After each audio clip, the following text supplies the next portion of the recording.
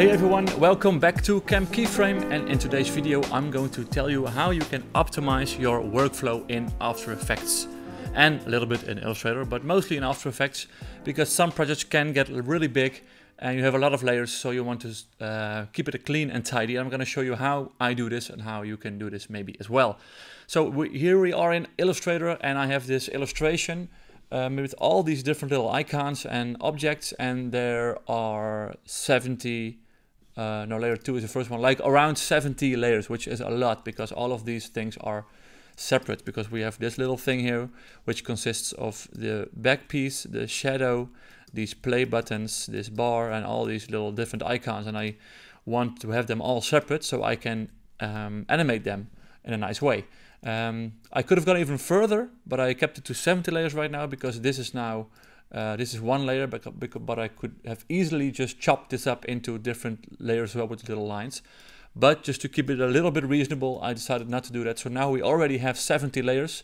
So when we're here in After Effects, I've imported this and we have 70 layers right here, which is a lot.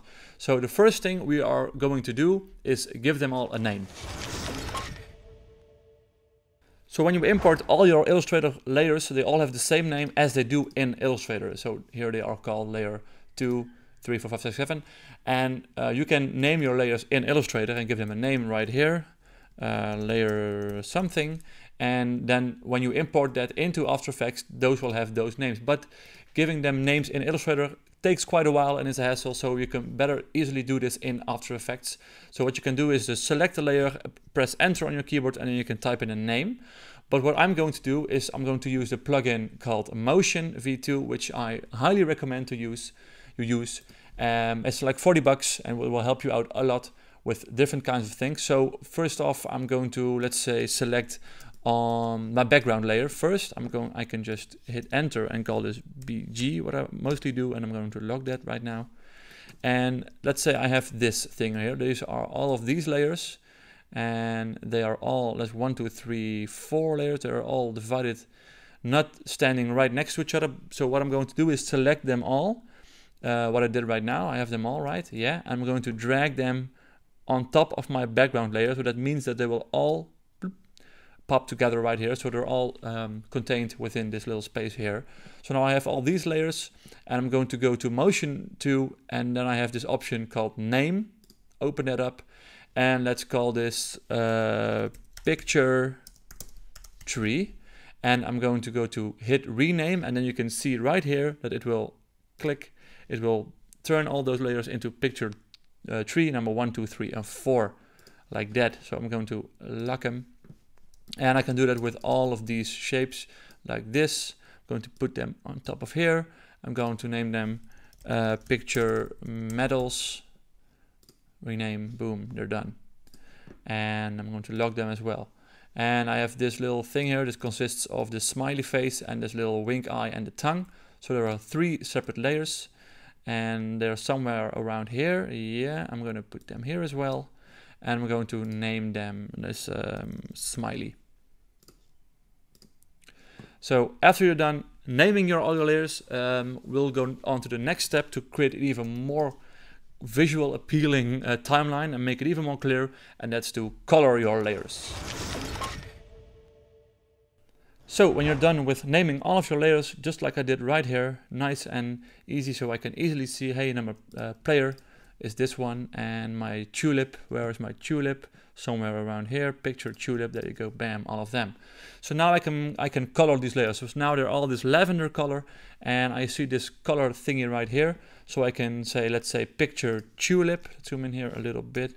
Let's make this pink. I'm gonna select them all first, and then click on this little thing here, this little icon, and I'm gonna go to, let's say pink, boom, there you go. And let's see, let's go to the picture of the sun, which is up here, and I'm gonna make them all yellow. So now I can have all these different icons have their own color. This tree, maybe give that a green color, unlock this background and make that red because it's red, and lock it again. My metals, it has this purple background, so maybe make that purple, just to give it a clear idea of what you're doing. Smiley, maybe to make that, yeah, I don't know, on something peach. Oh, kind of fits, all right. So now you can just give all your colors, all your layers, I'm sorry, some color, blue, to give it a nice little, even more easier look at what the different kind of layers are and where they belong together. So when you're done after that, we're gonna jump into locking layers and the shy button. So you've seen me use the lock button before on my background layer, for example. It's locked right now, so I can't accidentally move it around. So I'm going to use the lock button on different layers right now. So let's say I'm trying to select this little thing, but I keep selecting the wrong layer, like annoying. So I can just go to my flag layers and press lock. Or if let's say I only want to work on this player icon, all of these things, I can select all my other layers, lock all of them, and let's see, yeah, all of them, lock them, and now only these player layers lock. So I could just drag all around here, and I won't select anything, and only my player when I'm working. So that's more easy. And what I can also do, let's say I want to hide if I'm working in here, and I'm going to press the tilde key while hovering here to make this full screen so you can see all my layers. And this can be a lot. So when you're working, maybe I'm going to unlock all of them. You're working inside of here and you're animating with a lot of keyframes and stuff, and you're doing a lot of stuff and you can't seem to find where you need to be. What you can do is use the shy button right here, hide button. And if I select, let's say, all of these layers, and I'm going to click on this little guy, and then you see that he'll pop behind this little wall here. And so now they're on shy mode, and they're still here, nothing happens. But when I click this big shy button here, all of these layers will disappear from my timeline, like that. They're not disappearing, they're not gone or anything, they're still here. The only thing is they're not visible right now. I can't touch them, and then now my timeline is a bit more easy to see and understand. So if I click this again, the layers come back again, just like that. And next up, I'm going to tell you about precomps. So you can use your shy layer and your lock layer and all of those things to create a more easy looking timeline and to get a better workflow going. But what I mostly love to do is when I'm done animating an object like this player or something, or this candy cane thing, when I'm done animating that, I want to pre-comp that layer. So what you can do is select all of those layers, right click, and then go to pre-compose here. I always use my keyboard shortcut, so that's why the mishap. But pre-compose, you can click that, and you can give it a name. Now in this case, we call it candy cane, like that. All right, and now boom, it's all in one layer. Like you can see this as a group. Don't forget to check this button as well to make it crisp again. And if I double click that, it will open a little tab right here next to my main composition. And in here are all my layers in my pre-comp. So if I do this with all of these things, the keyboard shortcut is Command-Shift-C, call this player, like that, speech bubbles. I can maybe select all of these speech bubbles and pre-compose them to speech bubbles. I recommend you do this after you're done animating this because otherwise it will get a little bit difficult to animate them individually.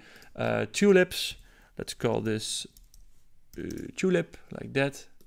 Okay, turn this on and maybe lock them as well. The flag, pie chart, picture of the sun, let's call this sun. Smiley, all of these different, and now you can see my timeline is getting a much more clear. Metals,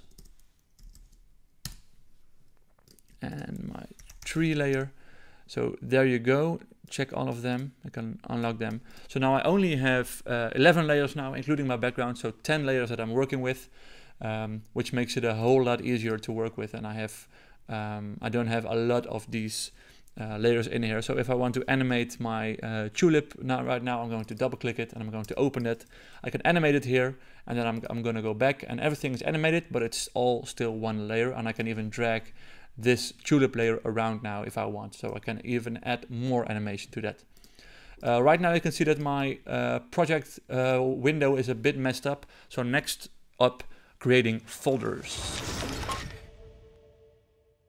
So what I mostly like to do is create folders here to put all my different categories of stuff in. When I imported this project, I had this optimized workflow layers with all my Illustrator files in here, my layers, and that's in a separate folder already. But then this is my main composition, the optimized workflow composition, and these are all the smaller compositions that are inside this composition. So what I mostly do is create a new folder and call that comps. I'm going to put my candy cane in here, my flag, medals, everything, all the comps except my optimized workflow comp. And I'm going to create another folder and call it artwork, like that. And I'm going to drag this artwork folder into that folder. So now I have my artwork with all my, if I import more Illustrator files and layers, I can put them all in artwork here. So they're nice and tidy and neat. And in my comps, I have all my compositions that I'm going to use in my main composition. And I'm just going to put this in a folder. You can also drag this onto a new folder. So it creates a folder with that object in it. And we're going to call this render comps. And I'm going to open this and just give this the right name. What I also always do is make this like optimized workflow in this case. 1080 times 1080. 25 FPS. So I know instantly what kind of composition I'm working with here.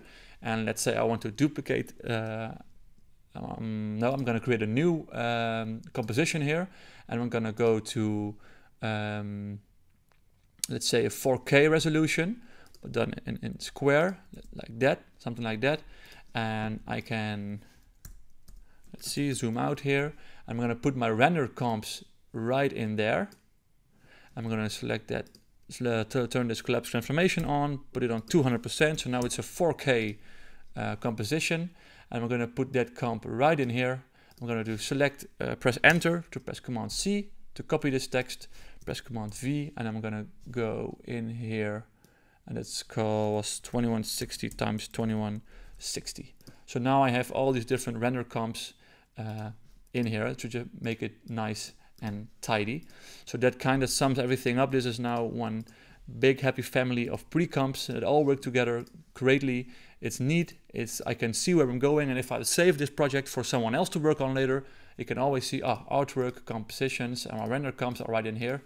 And I'm doing this all in all caps. That's just a personal thing that I like. I don't know why, it just looks a bit more neat to my taste. So that's it. That's how a quick look, or maybe not so quick look, at how I optimize my After Effects workflow. I hope you learned something from this. And if you want to see me animate this whole illustration here, if that's something you would like to see, just let me know in the comments down below and I will do that for you if you would like that. Thanks for watching. If you like this video, please give it a thumbs up. It helps me grow the channel. Subscribe to my Keyframe channel if you aren't already, and I hope to see you next week with another tutorial. Thanks for watching. Bye bye.